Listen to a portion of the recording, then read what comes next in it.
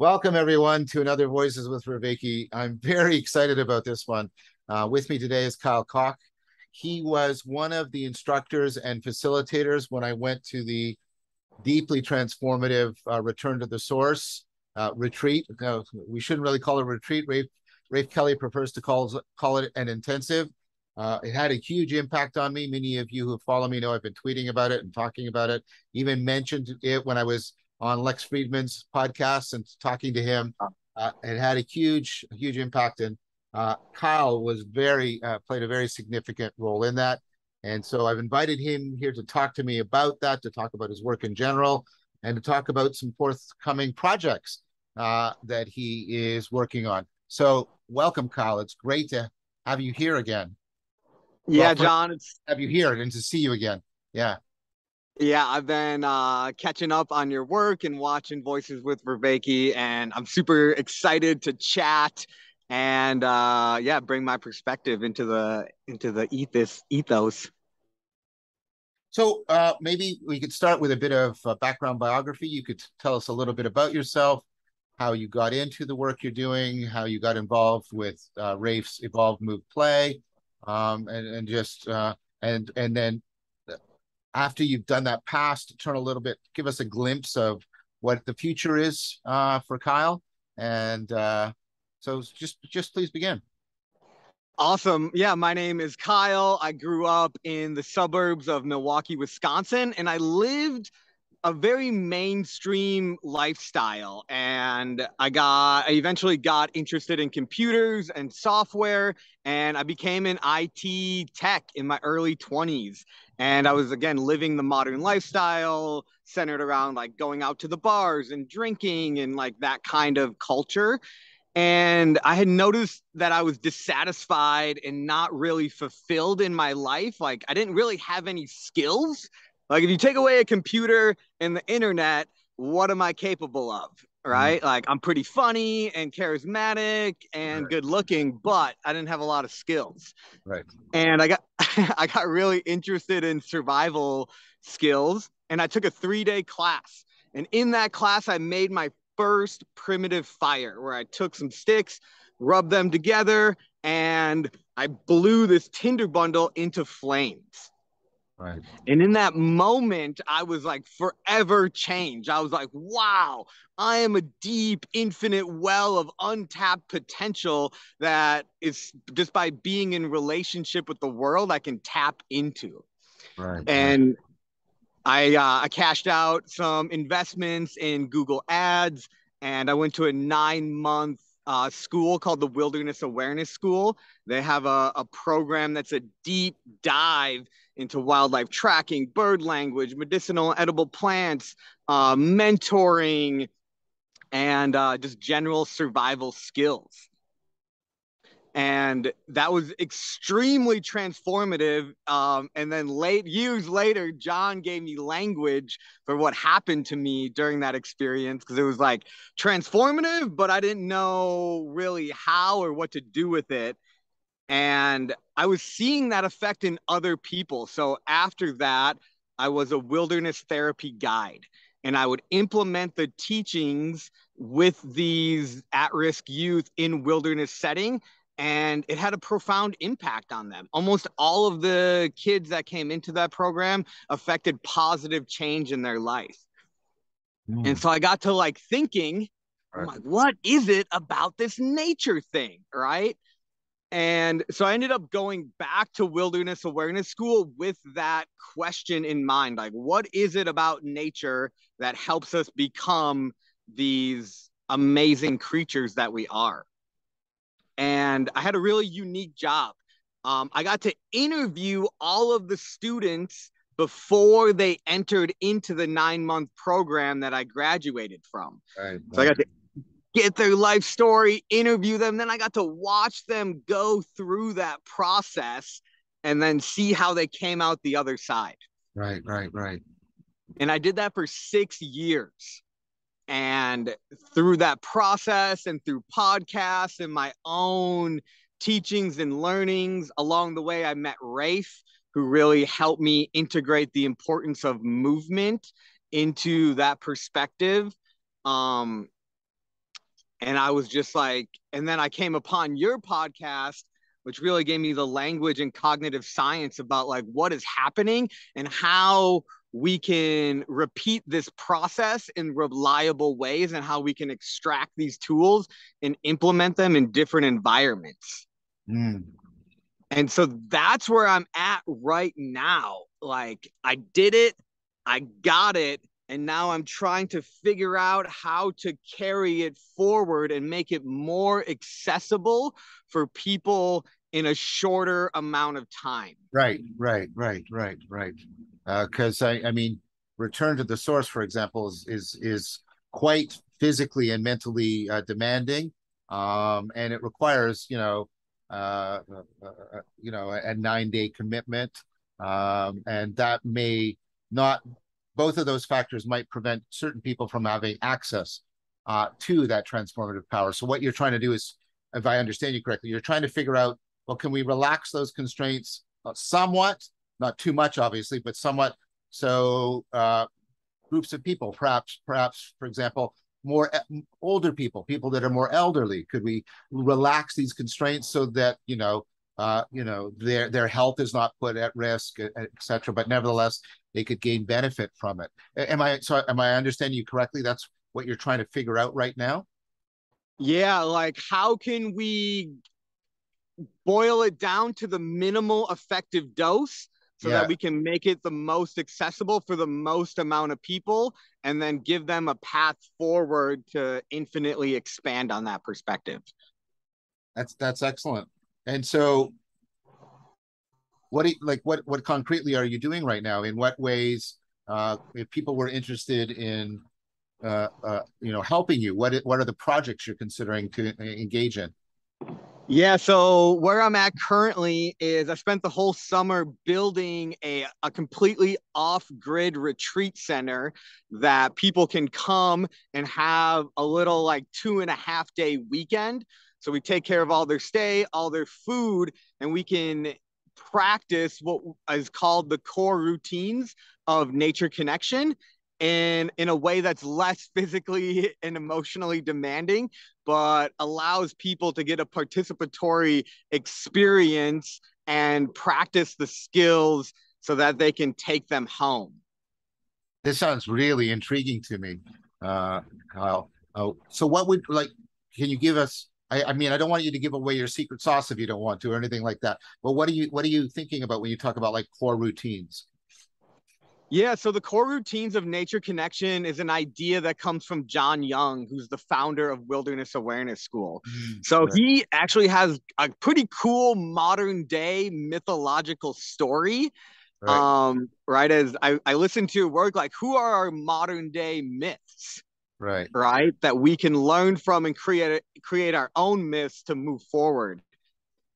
So whether his story is true or not, it doesn't matter because it's had impact as if it is true, right? Right. And so the very short version of his story is his elder, Tom Brown. Tom Brown, when Tom was 12, Tom was taught these skills of nature awareness by an Apache elder named Stalking Wolf or Grandfather, who has his own mythological story, who essentially traveled all over North and South America, learning skills and then taking them into wilderness to see if they were actually applicable, Mm, right? Like that's cool. It's a cool concept when we take it into deep nature. Does it still hold its truth? right.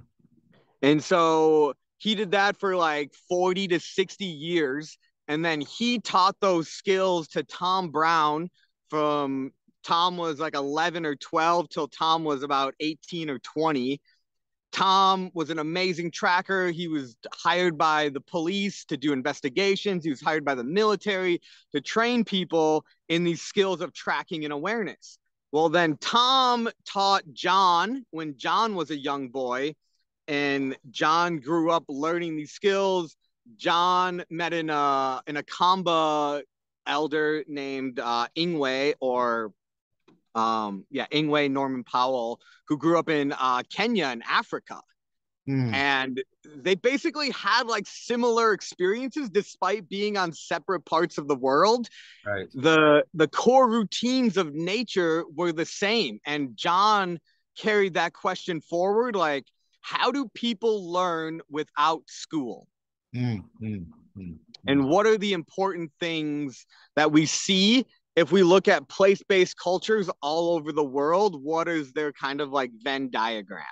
Right, right, right. This is fascinating. And so the core routines, I just want to make sure I get them all, are essentially sit spot. So spending time sitting in nature, right? Right. And which is cool. I've been learning a lot about non-sleep deep rest, Right, right. and sit spot like checks Yep, all the boxes, right? yep. Story of the day. So sharing your story with your community Right, around the fire. And then also the art of questioning. So having people and elders in your community to ask you questions about your story so that you can actually expand on your experience, yes, yes, yeah, and dial in. yeah, yeah.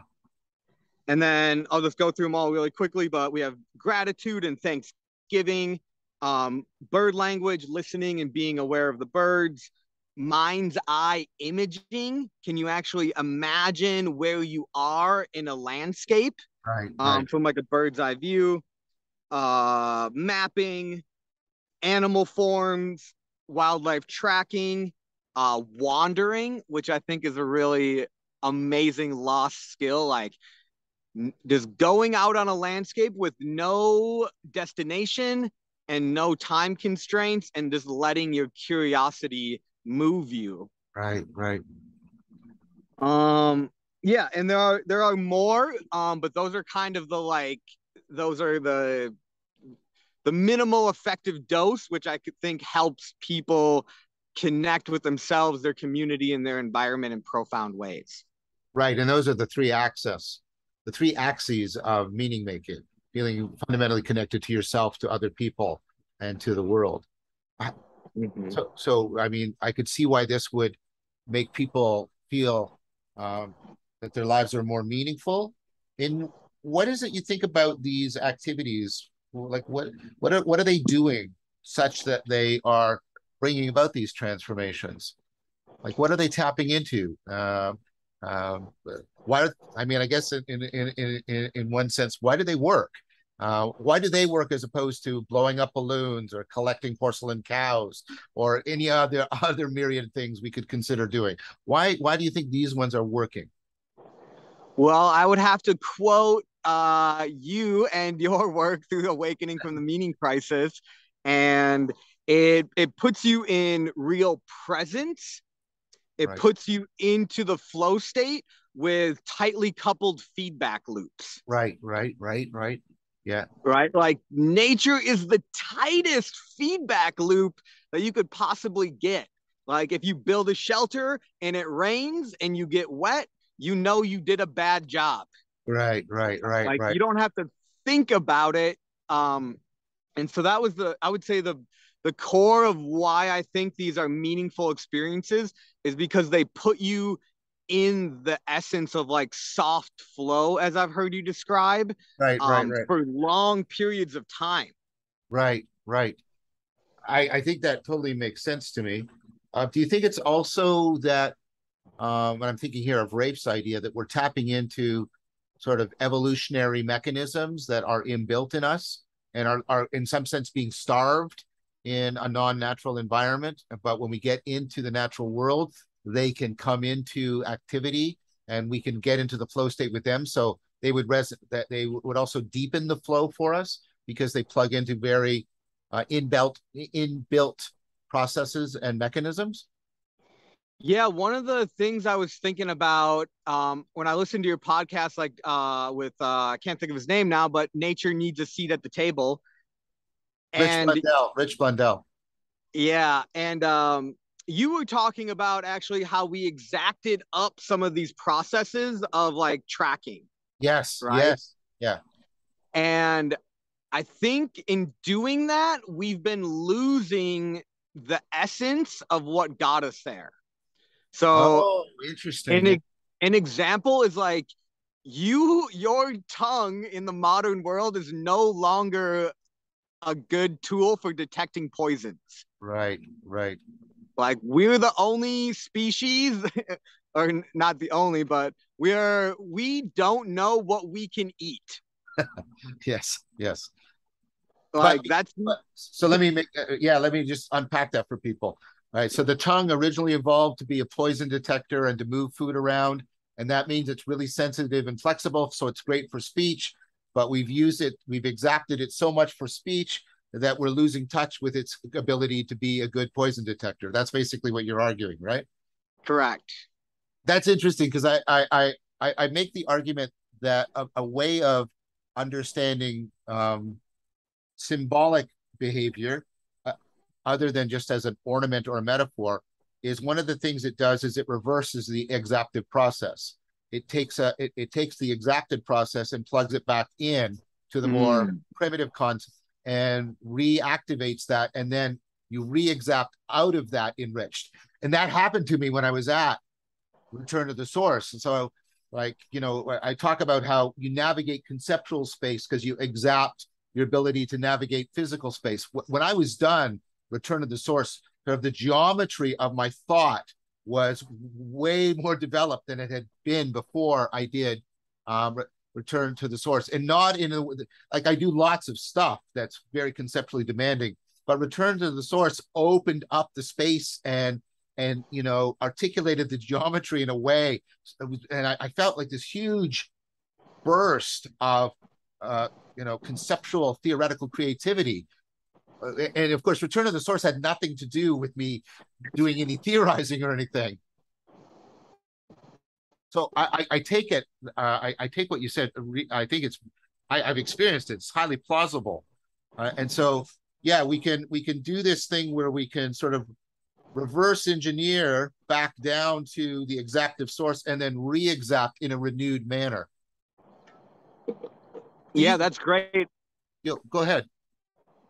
Yeah, and I think tracking is one of the easiest examples of that. Yes. Is like tracking is so hard. It is Yeah. so incredibly hard to be able to look at a scuff on the earth and to know who, what, where, when, and why that Yeah. creature was there is a profound skill that really hones in on that pattern recognition and then pulling in the greater ecology Yeah. of like, okay, well, I know it's a bear, but why, how is that bear moving? So I'm into the mechanics. Why this time of year? Why at this spot is that bear moving here? So it Right. puts me into kind of the perspective of the world. And then like it's so hard to see, right? You're picking Yeah. up on like a discoloration scuff, pulling out tons of information. Then you like humans are actually really easy. It's really easy to like track your student, right? Or to track your child, Yes. right? Yeah. Like as a parent, you probably are doing this, have done this. You're aware of the patterns of the people around you, how they're being when something's off. And we can apply that to like marketing and trends and graphs. And we can keep going up into this ethereal space with it. But I think, like you said, if you can learn to identify and see the harder pattern, does that make you better at the easier thing? It's kind of my like No, curiosity. that's really good. So two things about that. Some of you should know when I was on Return to the Source, Kyle was doing this with me. He was pointing. I remember, especially the one day we are on the beach and you were pointing the tracks, and he'd ask me, "What's this?" and "What's that?" I didn't know, and then he'd say, this was happening," and see how this jumped here, and it's really cool to watch this sort of unfold around you. And then again, since I came back, and I've been filming the next series after Socrates. And I noticed looking through it that notions of tracking and orientation have now played a huge role in my attempts to understand Socrates and dialectic into dialogos. And I don't think that's a coincidence.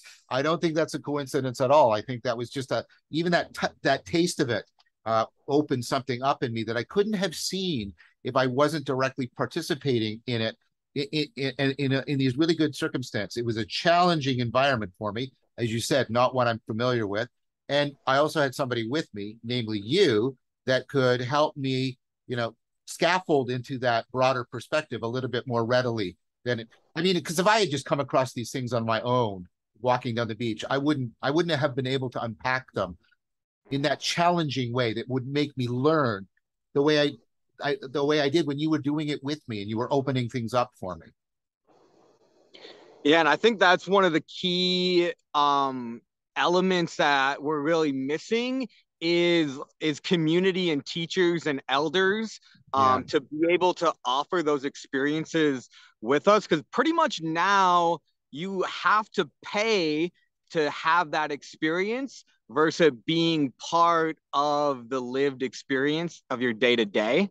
right, right. Which is both, it's like a sad thing, and it also allows you to hone and direct your curiosity. um so yeah, so something that you came up for me that I want to get your perspective on is like, is the environment, Yes. right? So can you just really quickly highlight what you mean by an ecology of practices? Sure. So what I mean by an ecology of practices is this idea. Basically, there's no panacea practice. There's no one practice that can bring about the cultivation of wisdom and virtue. Each practice has its strengths and and weaknesses. And what you want complementary practices where their strengths and weaknesses complement each other and correct each other in opponent processing. So, for example, you want both a meditative practice in which you're stepping back and looking at your mental framing, and a contemplative practice and when you're looking through it and trying to see more deeply into the world. And they move your attention in different ways. And also at Return to the Source, you guys were doing that. You're moving the attention, in and then zoom out and then in and back. Why do that? Why not just do this, or why not just do that? Because the ability to flow between is actually the most adaptive. Rather than trying to lock in just one orientation of your attention, you want them to counterbalance each other in a dynamical manner. Now, just think of, instead of just thinking of two, think about many practices in many dimensions counterbalancing each other, and you get what you have in an ecology of living organisms. They're all acting as checks and balances, affordances, and constraints on each other, so that the whole ecology fits the environment and thrives. And so that's what I mean by an ecology of practices. Great. So the thing that I want to kind of expand upon is the ecology of the ecology, Yes, right? yes, yes, yes, yes, yes, Um, so humans do this really interesting thing where we have designated partitions or separations of like nature and wilderness and yeah, city, yeah, even yeah, though there's totally nature in the city and there's wilderness in the, right? yeah, They're like, yes, the other thing that I've heard, Katie Bowman, who's an amazing resource for kind of nature and movement, and Robin Wall Kimmer, who's part of the Anishinaabe um, group, is this idea that when we study ecology, we don't consider the human animal in that ecology. yes, yes. Excellent, excellent. Please expand on that. That's an important point. And so that's like the curiosity that I have is like, we like all the things you said about like an Yeah. ecology of practice, like we are the way we are because we grew up in an ecology, Yes, right? Or we evolved in an ecology. And so that's the other thing is like, so you have these practices, yes, right? Well, then you have the people that are bringing you through these practices. Are they skilled? What's their skill level? How do they do it? Does that yeah, actually, is that fit for your learning yes, style, yes, right? yes, yes. And then there's the environment. Yes, very much. And that's exactly right. You have to put, so let's say humans are complex dynamical systems, and then you're cultivating this dynamical system to interact with them, but you test it by putting it into a complex dynamical system, which is, the ecology of the environment. Exactly. I think that's exactly the case. In fact, I think your degree to curate and create an ecology of practices is going to be based on whatever implicit model you have of ecologies of living organisms. And you need to enrich that model and learn from it, not just but by participating in it, right, in order to strengthen your ability to curate and create an ecology of practices. I think that's exactly right, Kyle. I agree with that wholeheartedly. Yeah, and so I have two different directions. We'll see where we go. So one is I'm curious, like as you're doing this work on Socrates and Plato, like do you think about not just the time period that they're in, but the ecology, the environment that they're in, and then maybe the time of year that those wisdoms or insights came about, right? So, Like, yeah, I can't do the second very much because I don't have the requisite information, but I do the first. yeah. I do it first a lot. In fact, I've changed the format of this. It's this series is fundamentally different from Awakening for the Meaning Crisis because in addition to being a lecture series like Awakening, there are also points to ponder that I do at the end so people can talk to themselves and to other people about. And then I do a section where I teach a practice or a couple of practices that resonate with the lecture, and they also build on each other in an entire course of practices. Oh, great. And so yeah, then the other direction is again the ecology. So science is great and I love and use science to help validate and test ideas.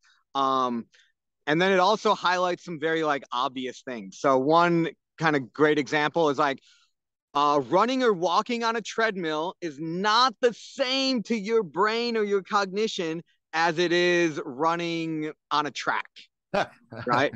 Yeah, yeah. Because on a treadmill, you're moving, but the world is static. And Yes. when you're Yeah. running on a track, you're moving and the world is dynamic. So Yes. that's a different process, right?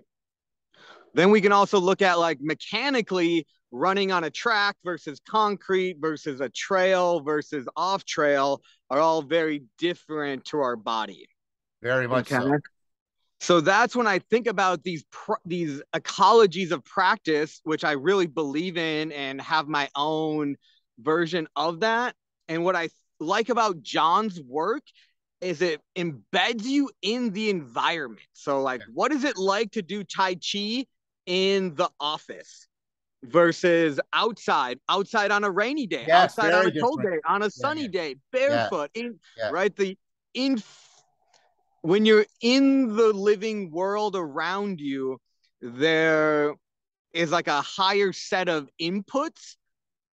And I'm curious again, like how, like I know it's different. I believe it's different in profound ways, and I'm like how is Tai Chi in the park different than Tai Chi in the wilderness setting? Yeah. And what are we missing by prioritizing one or the other? Or how do we really Yeah. There's. integrate, like doing it in the rain? Yeah. Yeah. Well, I'll tell you because I've done it. So when I was learning, like in the initial 10 years, I was doing Tai Chi outside a lot. And there was even a time where I was doing Tai Chi in the winter on a frozen river, which was very, very different because of course you're wearing boots. And then the ice is slippery. And although it's flat, it's not completely flat because it's deformed in places. And what it does is it tells you where you have relied on a particular expectation too much. And you can realize, wait, I was really relying on the fact that my floor was completely level and I could trust that the friction was constant throughout. When I'm on the ice, it's like those constraints are removed. And you can see, well, how much can I adapt so that I can do the form when I'm on the river ice or on the beach. By the way, you know which is harder? Doing Tai Chi on the beach than doing it on the ice. Because when you're doing Tai Chi on the beach, your feet dig into and sink into the sand. Right, exactly. And it starts to grab you and throw you off in waves. The ice is, of course, more difficult than the floor because the ice is slippery. You're wearing boots, and so there's a different weight, and so for me, what like what happens is you vary the environment in a way that makes it more transferable. And this is the main point I want to make. So let me give you a counter story. COVID had been happening, and I live in an apartment, and getting out to the green space during COVID was anxiety producing for a lot of people, and and I was having to do all my work inside, and so and I normally do my practices in the morning inside my apartment, but I was always also doing them in other places. I was teaching them at the university. I was doing it outside, but somebody that I taught one of the forms to came to me after COVID and said, "Can you go through just review this parts of the sword form with me?" And I went outside and I couldn't remember how to do it because I had been doing it almost unbrokenly in my apartment, and I had to reimagine my apartment. So put those two Okay. together. Put those two together. And here's the for me the take home argument. If you're training something and it doesn't percolate through your psyche and challenge expectations, and it doesn't permeate many domains of your life, it's not going to be conducive to wisdom. So you need to train it in a way that's going to transfer inward and it's going to transfer outward and across your life. And that is why doing it in multiple complex domains is really, really essential for any practice to be conducive to wisdom. Yeah, the Stoic quote from a few days ago is, "How do you know if you don't test it?"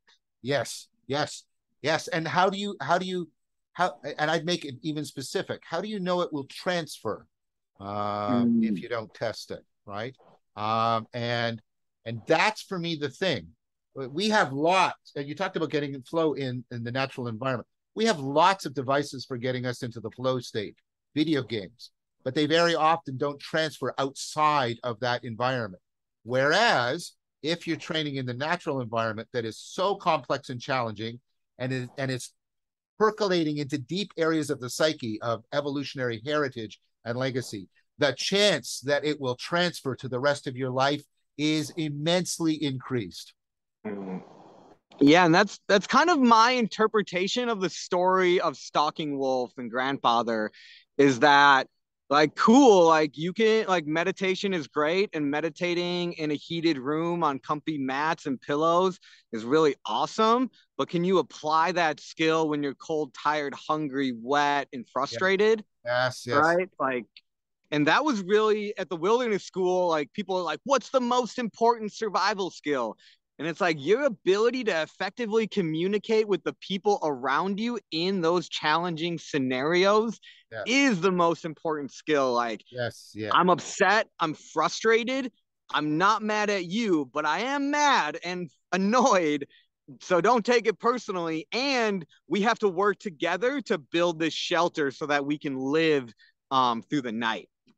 Yeah, And and one of the things I found at Return to the Source is where I like my Tai Chi skills, they did transfer to some of the challenges you guys gave us, but in other areas it didn't. It hadn't prepared me. And so yeah, learning how to open that up and enhance the transfer. I also want to point out though that that has to be scaffolded. One of the things that you and Aaron and Robert and Rafe did is you did the Vygotsky thing. You put us in the zone of proximal development. You always scaled the challenges to people, and people could always find an area that was challenging, that required like really, pushing beyond your comfort zone, but not so much that people's life or health was at risk, and you were there to to scaffold it perfectly. Like I got really impressed how frequently, repeatedly, I would come to something that I found really genuinely scary, but nevertheless I got through it, and then I realized that that was so well, like all of you were so good at making that me so I could find that place, exactly that place. I mean, I want to emphasize, yes, it's the environment, but part of the environment is you have to have the right teachers. You have to have the right teachers that really have the sensitivity and the sensibility and the skill to be able to put people in exactly that zone of proximal development. Yeah, and I want to emphasize that again too, because like one of the sayings, like Rayful was told this, like if you want to learn parkour, like run through the woods as fast as you can, like you'll do parkour, right? Right. And if you want to learn to survive, like go outside and walk into the woods, like you'll probably make it.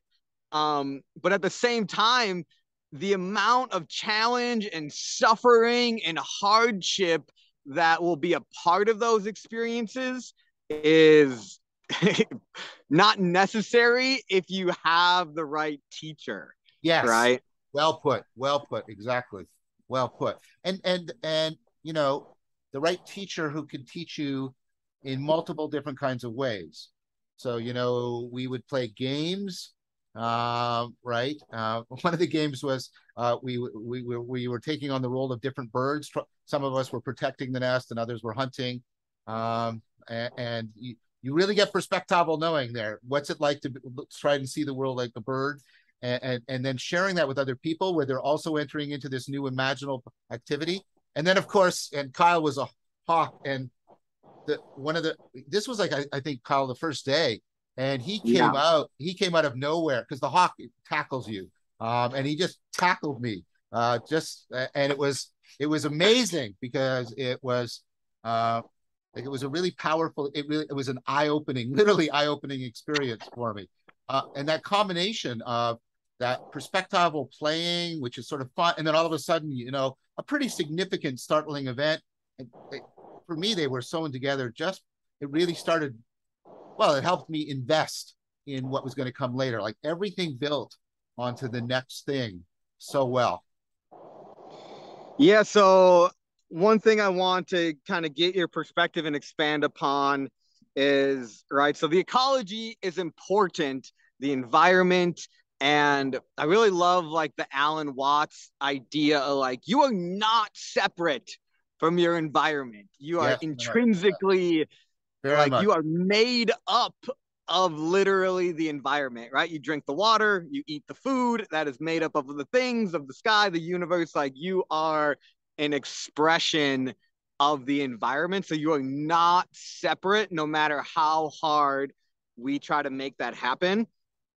And yes, I want to catch that evolution of evolvability that as we move and scaffold and exact up, that we don't lose the core of what got us here. And Yes. that's what I believe the core routines are. They're those Right. primary satisfactions you see in place-based cultures all over the world. You also see children do them naturally. If you leave Yes. children to their Yes. own kind Yes. of unstructured time in the nature, they will orient towards these things, right? They Yes. want to tell you their story, they want to play hide and seek, they want to build shelters, they want to play with fire, right? They're enamored by the tiniest little bug, Yeah. right? And as adults we're like, that why are you looking at that, like we need to make money and Yeah. Yeah. da da da da da. So I want to just emphasize. I think ecology and environment as a not just a test, but as the way those practices make sense to us. Um, like a great example is like cold water therapy, right? So check out Andrew Huberman, professor of neurobiology and ophthalmology at Stanford University. Has a ton of science on all the things that I'll kind of express. But like in Sweden and Norway, in these cold places, it is a cultural practice to do cold water immersion this time of year before the winter to prepare your physiology Right. to Right. be Right. adapted for the winter. Right. Right. Right. So again, environment. The other thing I want to highlight is like circadian rhythm. Is the sun in the morning is stimulating the hormonal processes to even have you have energy and awareness to do your practices. Yes, yes, yes. That's important. So what I'm hearing you say, the way the environment activates these deeper levels of your physiology and your biology that scaffold and platform your higher cognition. That is also something the environment is doing. You're right. You're deeply connected and being like adapted and activated in ways that you can't just think yourself into. Uh, right? I'm just going to pretend that I'm getting hit by my pineal gland is being hit by the requisite UV radiation. I'll just think that to myself. Well, that won't do anything for you, but you need to actually have it. You need to actually have that causal embeddedness in order for a lot of these things to fully flourish and function well. Yeah, and what I love about the science is like viewing sunlight through a window is not the same at all as Yes, viewing it without the window. yes, yes, Right. yes, So again, like you have to be in it, and I think that's where I want to highlight the ecology. The world that you live in is crucial to participate in, to then really motivate and like fuel these other practices, yes, like a movement practice, mindfulness, meditation. All those things are really important.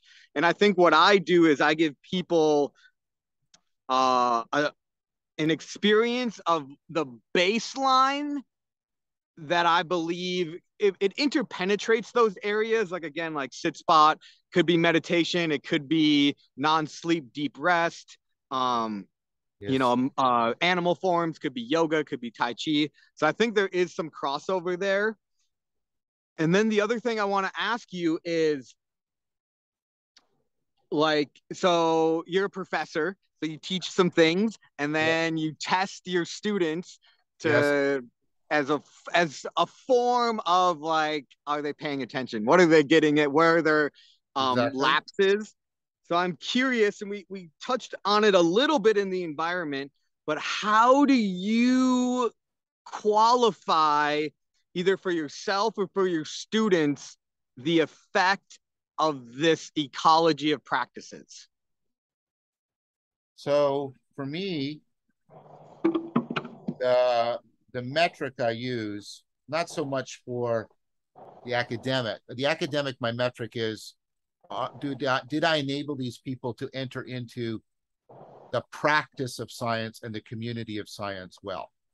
So if I've taught them well, they can become, they can, science isn't a set of propositions. It's a whole set of practices and skills and sensibilities you have to craft. Also epistemic virtues. And then can they also, science is definitely distributed cognition. No one person does science. A whole community does science. So if I enable them to do the practices and belong to the community well, that's the academic. I use something like that when we're talking about wisdom. Do, and this goes to what we said, does the ecology that they've learned transfer broadly and deeply, both outwardly and inwardly, and not only for themselves, but is it, do they become ripples in their community pond for other people? And so I look for that. And I tell my students, don't tell me what you think, tell me what other people are recognizing in you. Tell me if they are seeing you more balanced, more flexible, more insightful, more mindful, and not just at work, but also at home. Not just at home, but when you're, engaged in your recreational activities. That's the kind of thing I ask people. Nice. That's a great reflective process, because I think for me and what I heard from you is we were maybe not in such a tight feedback loop with our practices and how they were transforming us, but Yeah, over time people people share with me the like deepest, most intimate, yeah, crazy stories, and these people will be strangers, Yes. And it started happening reliably, and then I heard other people, like, I was like, oh, like, is Yeah. that like, and so one of the things I want to put out there and kind of hear your feedback on is so at the Wilderness Awareness School, we have a directional based model. So basically north, east, southwest, and then all of the kind of ordinal directions. Yeah. And they each represent like an archetypal energy as well as a curriculum area. It's deep. But one of the things people ask us is how, like, we don't have tests. Like we do have rites of passage, but how do we know where people are these practices are having impact, and then also where are these practices lacking? Mhm. Where Mhm. could we encourage people to spend more time in? Um, so we call them the indicators of awareness. Mhm. And these are things that we as mentors look for in our students. And if we see these things showing up, then we could say that we're having a positive, we're having the effect we're hoping to have, Mhm. right? And you can get more into these, but the 8 indicators of awareness are common sense, aliveness and agility, inquisitive focus, caring and tending, service to community, awe and reverence, self sufficiency, and the quiet mind. Yeah. Yeah. Well, that's what I mean about many different domains and dimensions. Do you see people noticing a transformation across those? I would ask them to not only self-evaluate, but to ask the people around them if they've noticed any changes in those areas of their life. Because for me, that is, well, both scientifically and personally, that's a more powerful feedback. Definitely ask people to self-reflect, but ask the people whose lives they're most intimately touching. Have you noticed any changes, and where and how? Very open-ended, and see what domains other people give you feedback on and say, well, I noticed that you're just way more flexible now in conversations than you used to be. Or I noticed that you can listen now and don't interrupt as much. Or I noticed that you're way more patient with the children than you used to be, etc., etc., etc. That would be a great way of taking that and, to my mind, enhancing its effectiveness as providing feedback for you as an instructor. Yeah, and I didn't get to hear the questions on your questionnaire, but that's one of the things I like to kind of be in relationship with is like, can we expand upon this model and also dial it in? It's you can't measure these things other than talking with people. Um, Well, but I am curious. I did a few behavioral measures. So what Kyle's referring to is when I was at Return to the Source, I did a pilot study. And of course, I asked questions from people, but I also used some scales, and I also used a couple of direct sort of perceptual measures just to get people feedback on how they had been changed by participating in Return to the Source. So the good news about this, Kyle, is the proposal for the grant has gone in, and so keep your fingers crossed, because if we get the money, then Jun Sung is definitely going to be coming to Return to the Source. Probably myself and Jun Sung, and we'll be doing some more specific formal research on it. Yeah, like again, I'm curious both like these indicators, and can we really measure that and give people kind of a rubric to bring into their life to get that feedback? Yes. Because if you ask somebody, like, maybe you won't get all of the reflections or all of the transformations that Yes. that Yes. are Yes. happening. Yes. So that's where I love the scientific perspective of like, yeah, like, Yeah. let's try to measure this so that we can validate it for people. Yes. So that they, because that's what I feel like I just do for people. Like I feel like, and you is like, I mostly just give people permission to do the things they either want to do or might do anyway. But in our societal realm, it's viewed as like not productive or like, Yes. not, it doesn't make money. It's, it doesn't um have those things. So I would like to see this character development, which Yes. these are attributes of character. Um, and I think, I don't know, how do you think like virtue fits into like, would you say these are virtues Well, or I there's would a say a virtue, picking up on sort of the four kinds of knowing. Um, I think a virtue is a living set, like living in the sense of all the things I'm going to talk about are interconnected. They're not just listed. There's beliefs, there's states of mind, there are skills, and there are traits of character, and they're all integrated, and they give you a virtuosity with respect to the environment. They give you the virtuosity of, well, tracking the good. And that for me is what virtue is. So, and yes, you're giving people permission, but you're doing more, right? You're often also modeling. You're modeling, you know, states of mind and traits of character, and, and you're also you're orienting people to different perspectives that they haven't taken before. So there's a lot you're doing in extending them permission. You're not just extending them permission in the like in the legal sense of I allow you to. You're also affording them. You're also affording them to being able to do it. And so it's like the difference between just saying, you know, Timmy, you can play baseball, and yeah, you'll play baseball. You can play baseball. I'm going to come and play with you, so you can actually learn how to play it properly.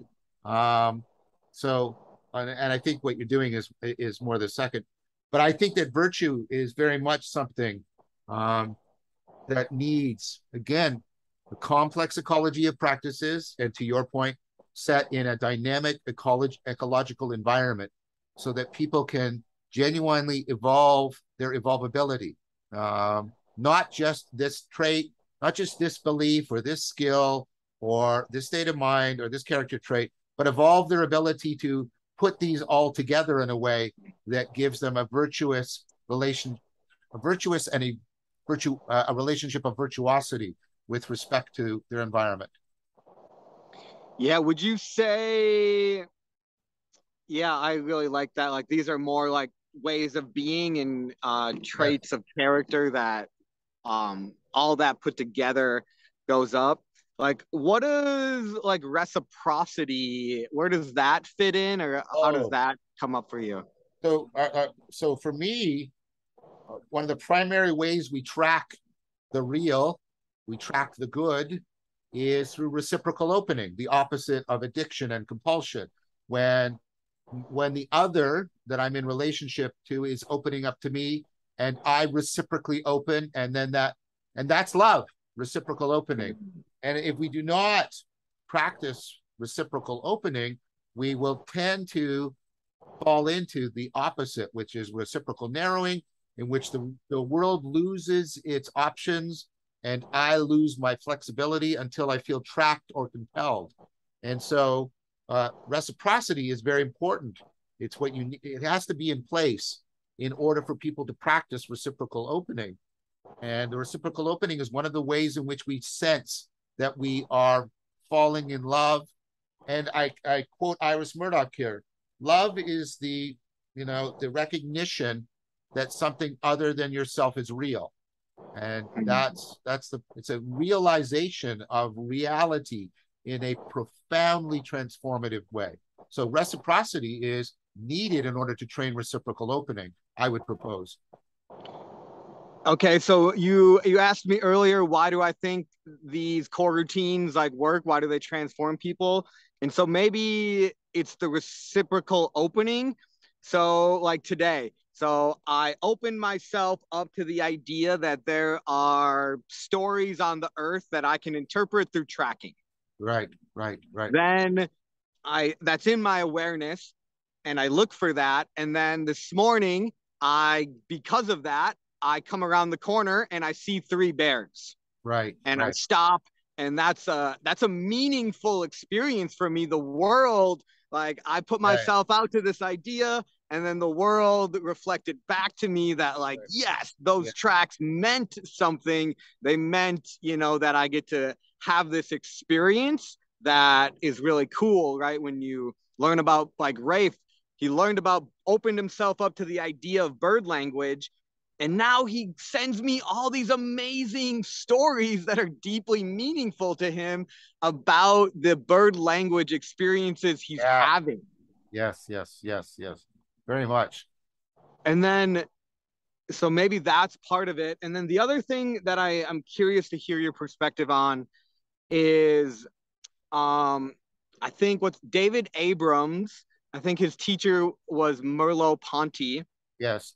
and they have this idea that as soon as I become aware of something, like, I affect it, Yes. right?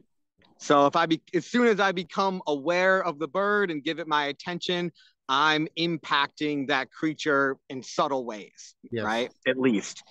And so the kind of two ideas. One idea for me that came out of that is basically your attention gives life to the world, Yes. Yes. And vice right? versa. And vice versa. The world gives life to your attention. Mm. And so I've been going back and forth, like, is there a difference, or like, where's the intersection of love and attention? Because, right, I give my attention to the child, right? There's, like, we always say, like, love and attention, Yes. and I'm like, are they different? I don't, I And mean, are they the same, right? Like, you so understand what I'm saying? I do. I think attention is one of the primary ways in which we're doing relevance realization, zeroing in on the relevant information, ignoring the irrelevant. And you know that I argue that's central to cognition. And relevance realization is not cold calculation. That's what computers do. Computers don't care about the information we're processing. We care about this information and don't care about that information because we are beings that have to take care of ourselves because we are making ourselves, like you said, from the environment. So we have to care about ourselves. We have to care about our environment. We have to care about each other. We have to care about some information. So caring and attending are interwoven together. Now, love is a higher order existential mode. It's about being in a mode in which I'm caring in a way for certain kinds of goals, namely the goals of development. There are other goals we have. There are goals of consumptions. I need to eat food. I need to drink water. But there are also goals that aren't met by me consuming things. They're met by me becoming more mature, more virtuous, by being more in love. And when we orient the kind of caring to developmental goals, whereby we are growing and affording other people to grow and develop, that's when I think attention becomes love. Yeah, that was kind of my, like, thought. Like, okay, you have, at least those three different kinds of love.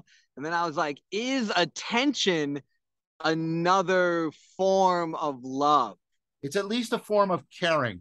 And I think all forms of love are species of caring.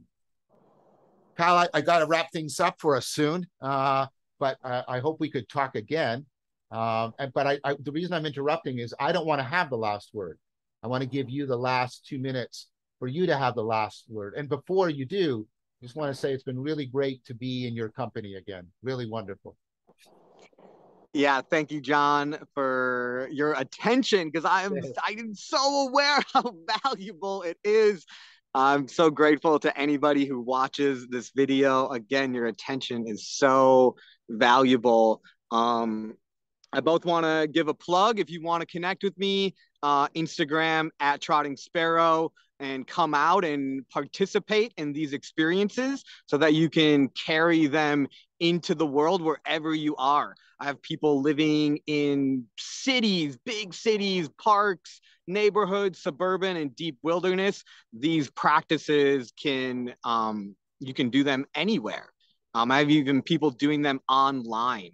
So if you want to connect with me, Instagram is the best way to do that. My email, Kyle at trottingsparrow.com.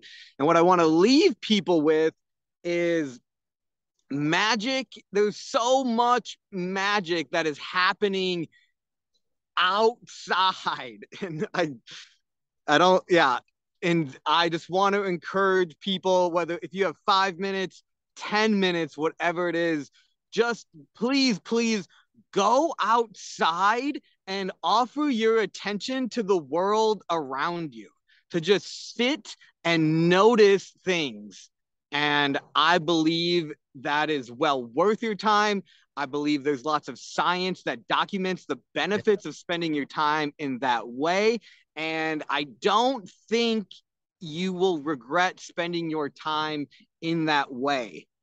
And as an adult, I think a lot of people prioritize nature time for their children, that the things that are good for children are just as, if not more important for you as an adult, mostly because you haven't done them in a long time. So you get the novel neural benefits of that. Um, to prioritize those things for yourself and to just spend time every day, if possible, being outside. That's great. Thank you so much. I'll ask Kyle also to send me all that information and I'll put it in the notes for this video. Thank you so much, Kyle. And I really hope we can talk again.